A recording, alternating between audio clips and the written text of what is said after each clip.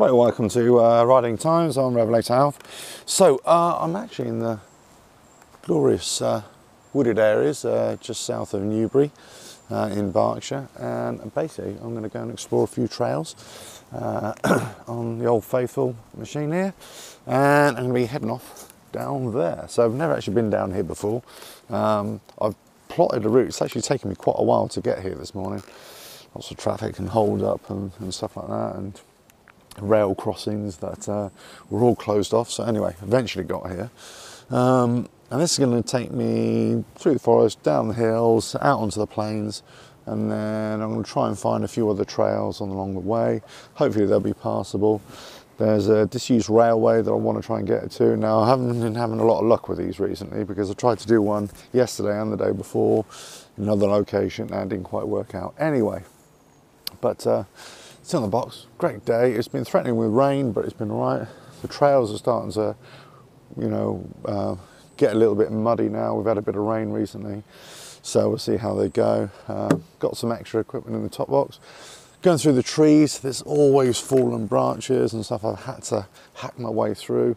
So I've actually gone out and invested in a folding saw, and I've always carried a little camping axe as well. You might think that's a bit extreme, but believe me, when you've got very narrow trails and you've got trees or branches, thick branches that have been cut across or fallen across, you're going to use a lot of energy, which I have done in the past, just trying to clear the path.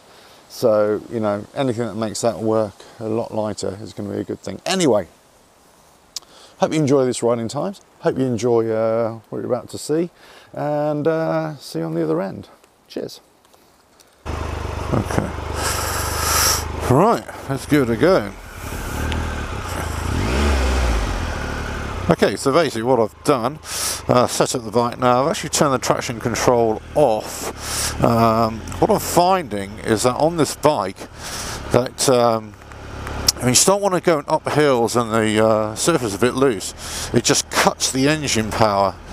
So whereas you want to really kind of add a bit of oomph to it, it just sort of cuts it out. So I'm going to try it without the traction control and see if that improves it somewhat. Anyway, let me just bring this visor down. Now, I'm hoping I don't have to use any of the kit I'm carrying with me today, but you never know with these things. So I'm going through the forest and just give it a go. And I'm just going to, it's a track that I've never been to before. I am conscious that there might be some wet patches right at the bottom here, so I am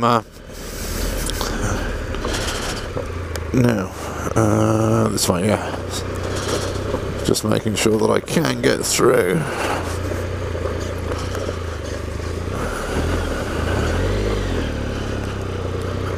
Hello. Right, there we go.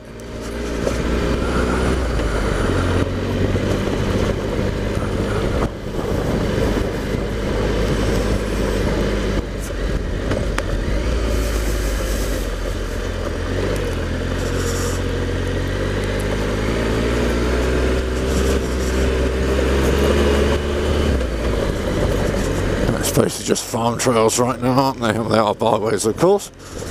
Let's see how they go. Okay, I thought it was going to be a bit more than that. Alright, well there you go. Alright, see where the next stage takes me. Pretty much coming to the end of the byway here. I know there are lots of trails in the trees there, but I've got a plan in mind today. I can always come back and visit those trails another day.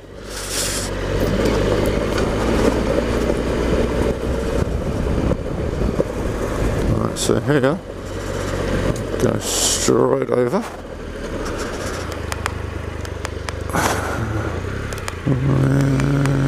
Yeah. These are a bit oldie worldy signs, byway signs.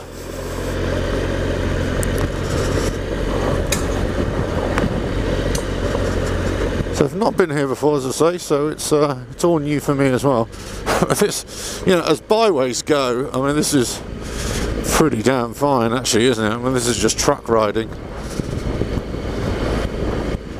And I say, it never ceases to amaze me the difference in sort of conditions and the difference in types of byways that you'll have. You know, sometimes you can be just just wide enough, literally wide enough to get the bike through, and sometimes barely even that. They're more like a footpath than anything, and other times it's, you can get a whole 4x4 down, anything down here. So it's yeah, a bit of an interesting one really, byways. I will say about, when you're off-road riding, especially when you get into the thick of it, into the, when there's lots of sort of trees and high bushes and stuff like that, have your visor down, or if you've got like a motocross helmet, whatever, have, goggles. Always wear your goggles, because the amount of times you get flicked in the face or in the head, by branches and, whatever, twigs and stuff like that, and, brambles and things, so yeah, just keep it down, protect your eyes. I had a very lucky escape a couple of months ago, 2-3 months ago, where I momentarily just lifted up my visor and then I just went through this bramble, just cut right across my face, cut my nose, just missed my eye. So yeah, it's just that one moment when you think, oh yeah, it'll be alright, and then that's it. So we all have to remind ourselves every now and again, of what is a good idea and what isn't a good idea. Alright, let's just keep on going here.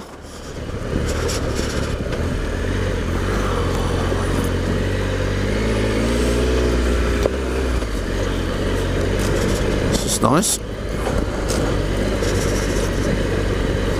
Okay, so we're on to, continuing on to the byway, but this is just a drive now, so I can see the houses on the left hand side. Right, so just get to the end of this, and then there'll be another little bit of road bit, and then on to some more stuff in a while.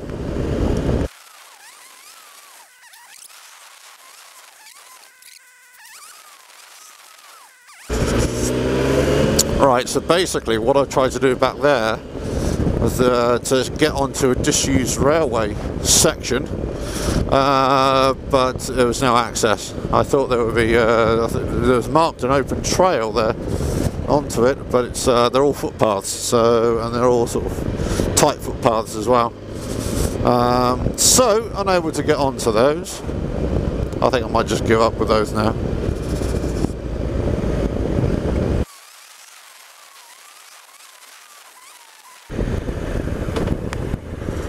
Right, so this is the byway, isn't it? Yeah.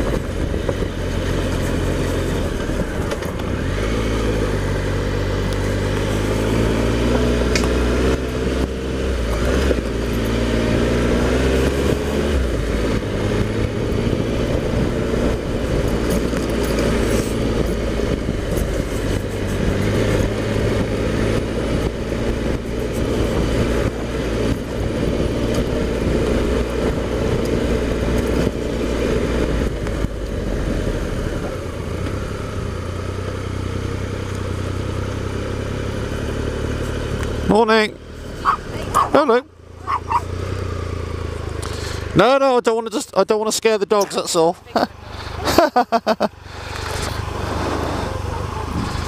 Okay.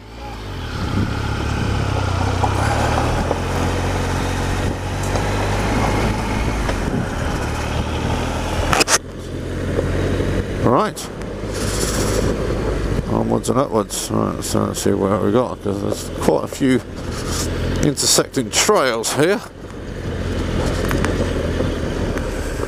So I'll go that way.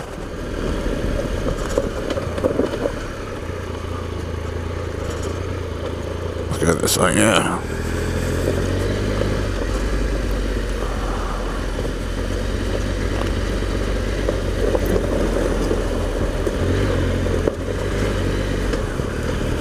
Right. I do like these trails with really high hedges, but they're quite wide as well. See what I mean about the brambles? Keep your visor down and it just works a lot better.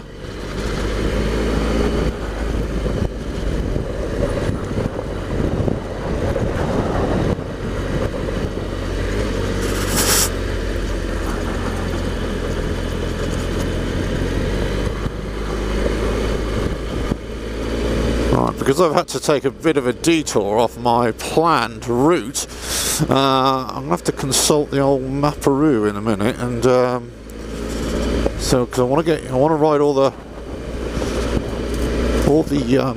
byways that I'd mapped. It was like one big circuit, so I was able to do it in spot. But now, because of that, it's gone. That plan has gone out the window. I'm having to rethink the whole thing, so let's just see where I get to first of all. Okay, so this is the byway. Let me just here, pull over to a couple of seconds.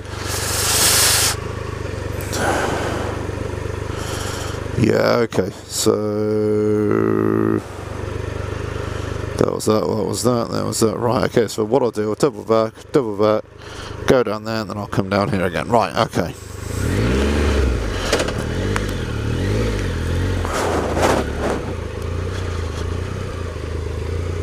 Lovely.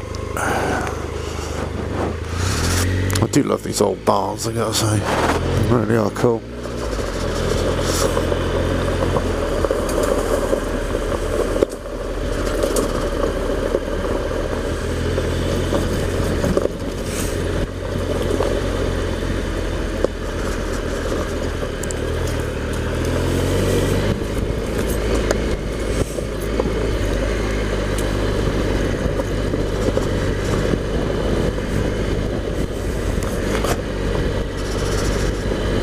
Get a lot of these tracks, these kind of, well, they are byways of course, but you know, any sort of tracks that have been covered in stone, which is really great, don't get me wrong, but they do take chunks out your tyres. I mean, I've noticed this on these Anakee Wilds that I've got on. You know, the chunks been taken out of them, and this is, you know, from all these sharp stones that you're kind of getting over. So I'm not saying avoid them, but what I'm saying is, you know, just be aware for some bit of tyre wear there. And I don't usually ride in the middle, actually, and I do prefer to tend to ride in the tracks, but sometimes, you know, oh, there you go.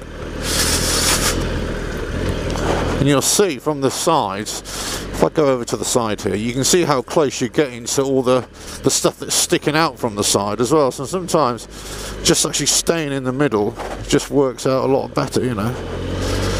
Right, okay. What I'll do, I'll go up that one now.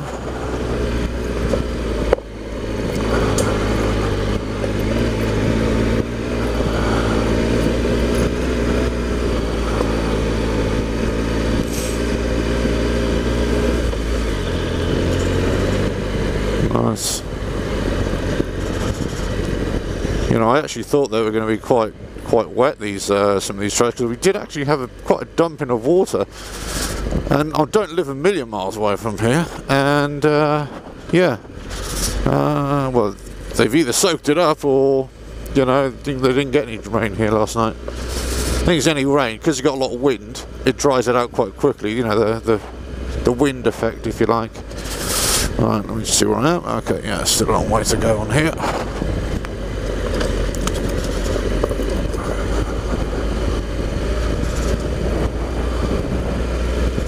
Just keep it in the low gear, let it sort of roll down, cover with the brakes if you need to. There we go.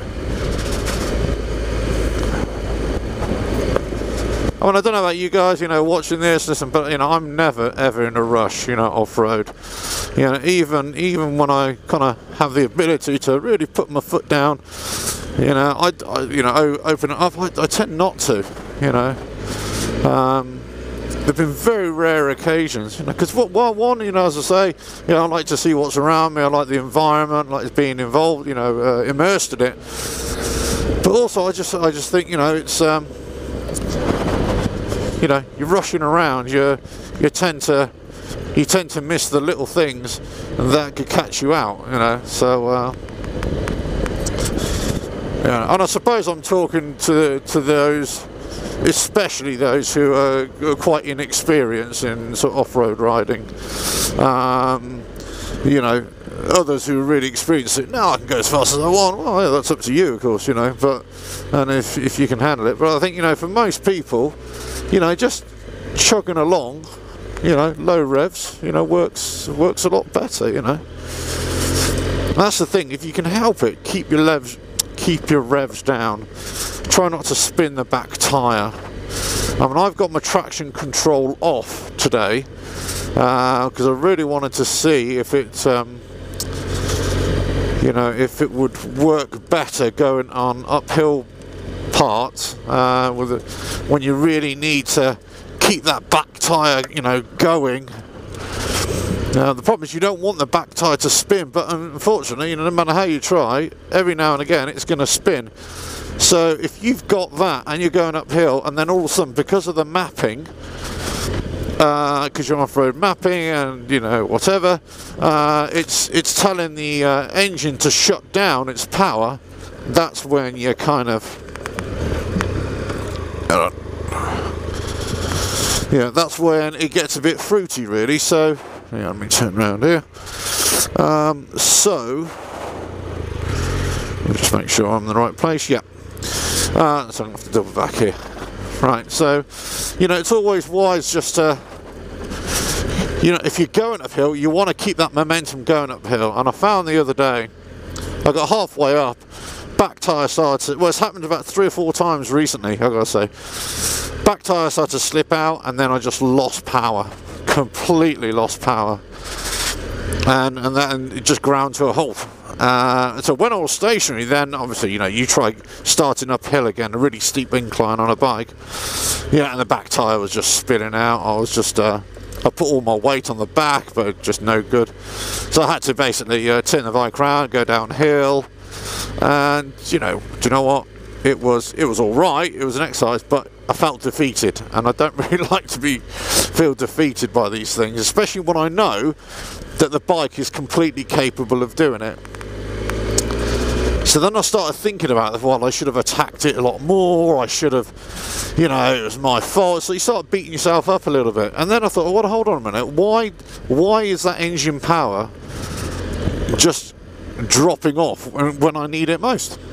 And then I thought, aha, I wonder if it's in the settings. I wonder, you have to modify the off-road settings to be able to do it. And that's, unfortunately, that is the problem with all the modern bikes.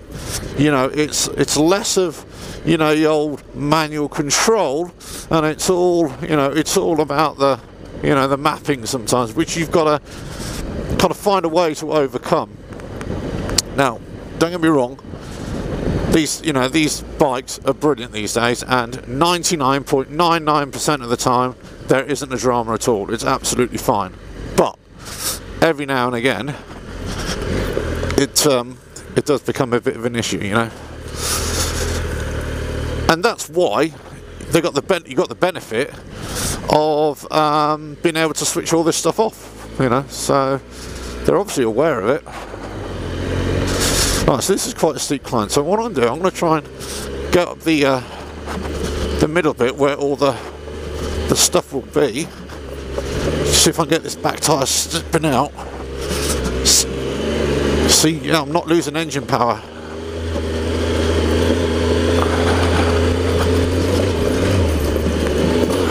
Yeah.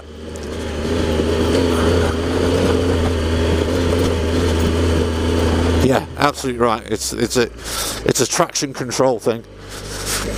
So whereas before, even on there, going up steep hill, every time the rear wheel would slip out, it would momentarily try to shut the engine down. Just, I want to say shut down, just, you know, a little bit, reduce the power. Now I could see that it was bumping, you know, it was gripping, then letting go, gripping, then letting go the rear tyre. because either the engine power's still high. As soon as it bit, it can't. Now you've got to be careful because you know as soon as it bites, you can launch yourself again. So that's. Let me get this right this time.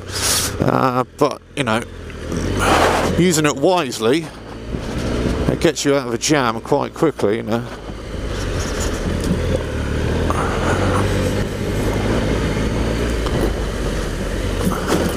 Beauty.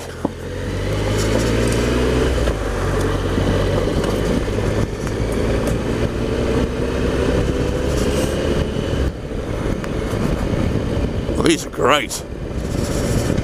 Look at this.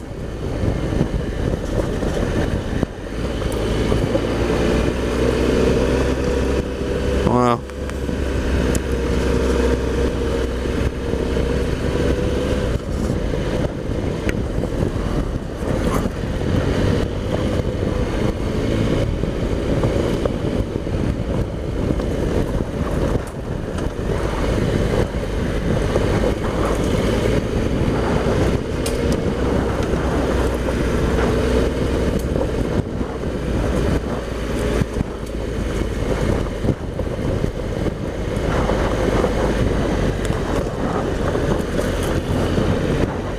Wow, look at this.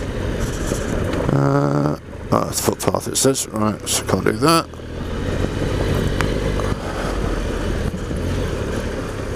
Yeah.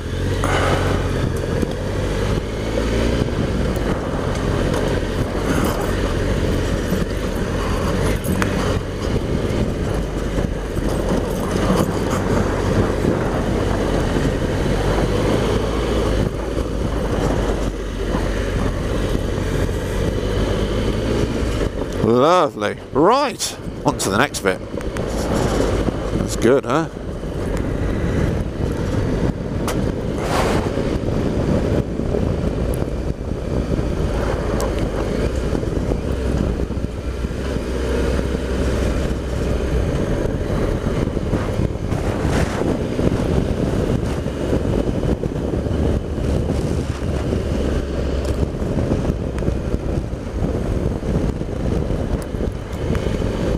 Squirrel. Right then, well I hope you enjoyed that one. Yeah, just me just sort of chatting away. Catch you on the next one, whenever that is. Cheers now.